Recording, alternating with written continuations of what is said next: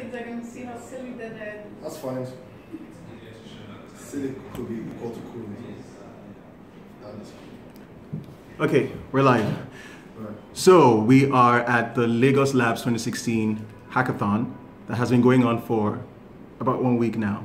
Just a few days. Started on Tuesday. Started on Tuesday and is going to end tomorrow.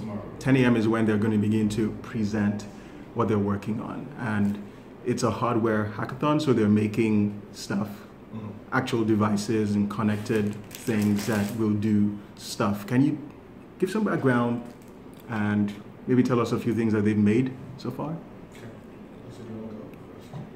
And first you need to introduce yourselves. Yeah.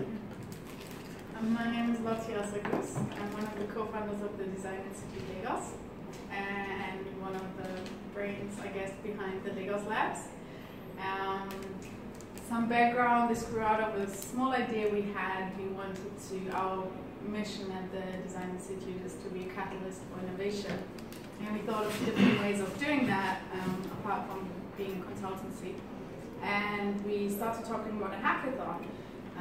And out of a relatively small idea grew something that got bigger, as you can see, and more exciting each day. This is the beauty of doing something like this in Nigeria. Is, there's so much enthusiasm around these things and so many new grounds to step on. And yeah, we had mostly what motivated us to make it bigger was the response from students we had from all over Nigeria when we put this idea out there. Hey, let's do a hardware hackathon. We chose the internet, the theme of the Internet of Things for this year. Next time will be a different theme. But yeah, the idea was really to have a hackathon that went beyond what's currently happening in Nigeria. You have a lot of software hackathons, which are amazing and important, but there are more smart brains out there, like wanting to build things with their hands, and there hasn't been much around that. So yeah, so a small idea grew into something bigger. Hopefully we'll continue growing because we've had such a blast doing this. We had such a great time with these young talents. Like I said, from all over the country. We've been so inspired by kids coming from, we had a group of students coming from Futa University. They didn't even have accommodation here, but they felt so passionate. Luckily, they're safe. We found an accommodation last minute. But they came here, just showed up, a bunch of friends, just really passionate about this. Yeah. And like, wow, they're just like, that keeps us going. And we had people from Jos as well, one person from Jos, a few people from Abakaliki, from like the southeastern part of Nigeria. And these are all students? Some of them are students, some of them are workers as well. We have some more mature guys. So there's someone who works for one of the big oil majors. We have someone from the power sector from Abuja. So a mixture of people, but vast majority of them are actually students. So in your design of the program, I'm sure you looked at the state of things from a hardware maker perspective. Where would you say things currently are? So just going back a little bit. So one of the things we saw when we were doing a bit of corporate training last year was we used quite a lot of American examples. And those examples did not really resonate very well with the audience. So a few times we've used local examples. So say for example, we use Conga Pay. You see there's a different energy. The way it's received is different, or they say thank you for using a local example. It shows we can also do it. So it speaks to the fact that there's a hunger or quest for innovation and local examples to inspire other people to actually make or create things. But to be honest, we couldn't find a lot of them. So we actually started thinking, okay, how about we start creating these examples? And Lotte did say, oh, I'll start cataloging interesting innovation ideas from Nigeria. At a point, you actually start cataloging proverbs or folklore stories that relate to innovation. So doing something like this, like the Lagos Labs 2016, has been a great opportunity for us to actually apply some of the theories we've taught in the past to real-world problems. And finding this cohort of people attending Lagos Labs 2016 has been fantastic. They're just finding people to do things. And then to answer the other question about what state of making, I'll say, to be honest, I was surprised when I saw the Google Hangouts that you guys had with Ifeda and Mark. So I was actually surprised to find someone who actually is doing something. Mm. I've run into a couple of companies who are doing things, but some of them are much bigger, to be honest. So there's a company who was meant to be here as well. They make outdoor casing for the telecom sector. But I'll say we're not seeing as much as we have the capacity to produce in Nigeria. And we hope and believe that this will be the trigger for seeing more of this in the country. I'm really happy that you said that, because one of the things I wanted to ask is, what happens after now? And I've seen some of the things that people are working on. Really excited by Smart Bus and the ability to get a sense of where buses are and what they're doing, and that way people can make more informed decisions. Some guys over there were talking about making remote sensing and control systems that will allow you to, say, turn on your TV while you're driving on 3rd Mainland Bridge or something. It's I'm beginning to hear like interesting applications, but what happens after the hackathon? Do you want to go first? I'll go first. Yeah. The lady.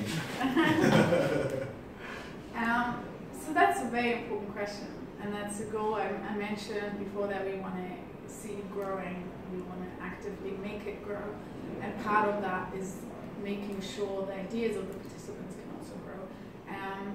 We have for the first winner, for the first prize, we have 1 million naira prize money sponsored by Access Bank, that's supposed to go towards the further development of the idea. Yeah, so they've called it the Access Innovation Fund, essentially. Fantastic. 1 million naira for the winning team. Yeah. And then we have a very interesting group of mentors, international mentors, who offer to remotely, did I say international? I said international. Yeah. Who offer to remotely mentor the teams. So that's for the 3 winning teams. They get that mentorship, and then it's us on the ground, and we want to help to our best capacity to help them in whatever way they need help, if it's the business aspect of things, helping them bring it to the market. Yeah. And helping them connect them with the right people as well, because in this whole process of setting up the event, we've been talking to people, so depending on the idea, depending on their needs, we'll be connecting them with the right people. So the good thing about mentors is we've got like a good mix. So there are Nigerians who actually do hardware stuff. So some of them are abroad, so they work for companies like Intel, like Google, we have a mentor as well from Y Combinator. We have some that are like researchers in universities. So we have a good team of people to help them on the technical side, because we also understand that it's difficult to get products to life. To life, essentially. So the incubation period could take quite a while. So it's good to have that team of mentors to help, and we'll be on ground to support them, helping them to take their products from this prototype and help it iterate and evolve until it's actually something that can be put on the shelf. So we've got a product actually we call 10 weeks to launch, which will be applied to this cohort of to whoever wins or anyone that has a promising product and also is willing to go through that the rigor of that program, and we believe that at the end we'll have 1 or 2 great ideas that eventually in a few months we'll find on the shelf. Fantastic. So speaking of being on the ground, I understand that this is TDI's space where we're currently in. Correct. And you will be around for a while. So you want to speak to your ongoing activities and how those will play out again within the context of the larger nascent maker space and culture in Nigeria. So like I said, we've got the 10 weeks to launch program. So one of the things we'll be doing is we'll be helping startups or helping organizations launch products within their organizations. So we'll take them through that program, and that's one thing we'll be doing. The other thing we'll be doing is we are also very active, hands-on people. We do things outside of TDI. So we have a few companies we basically incubate within the TDI space. So one of them is an art company, one of them is a fintech company, the other is an animation studio. So we're very busy with those as well. And apart from that, we'll be doing quite a bit of consulting for organizations, helping them to just squeeze out the creative juices, get them to be a lot more productive, help them to launch products, processes, and all that. And then we'll be open to anyone who is interested in applying design thinking to problems. I was just going to ask about how people access the space. interested people in? Do you just walk in, or is there like a website? That's why we're so excited that we're located here within Crete, because it's such a fantastic central location, and people walk in to have a great cup of coffee. Yeah. And, that's how we met you. Yes, absolutely. So that's one of the many things we love about being here. And yeah, we're always open to talk to people, I mean, this is how this idea grew. It's like people were interested, it grew to something bigger, people offered their help. And that's what we're going to do. We see ourselves as the catalysts, and then we need everybody else, and we want to become a part of that ecosystem and collaborate it's one of the main beliefs of design thinking, that collaboration is everything. So yeah, anybody who happens to grab a coffee at Cafe Neon on Agora Neon, come say hi. Nice. And you can check us out on www.lagos.design. Lagos.design. Love the URL. Fantastic, pretty cool. Okay, let's come back to Lagos Labs 2016. What are you expecting to see tomorrow at 10 a.m.? So we're expecting to see awesomeness. Tired guys, but they've got some energy within them to present some of their great, amazing products. And then you see someone walk away with the 1 million Naira prize. Innovation Fund prize. And bragging rights. Bragging rights, lots of bragging rights. I don't think there's any one of them actually that is not a winner in its own right. Obviously, I'm sure there has to be just one winner, right? Any one of them can potentially become very, very successful.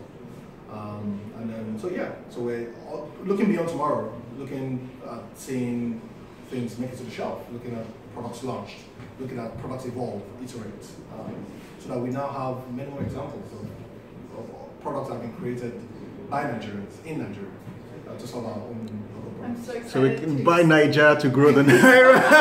Exactly. This is a perfect example. Something that, from cradle to not great. Absolutely. Scratch, design, homegrown solutions. Homegrown stuff. Solving our problems. One of the first things I'm going to do after this event is exchange some of our slides with new Nigerian examples of innovation.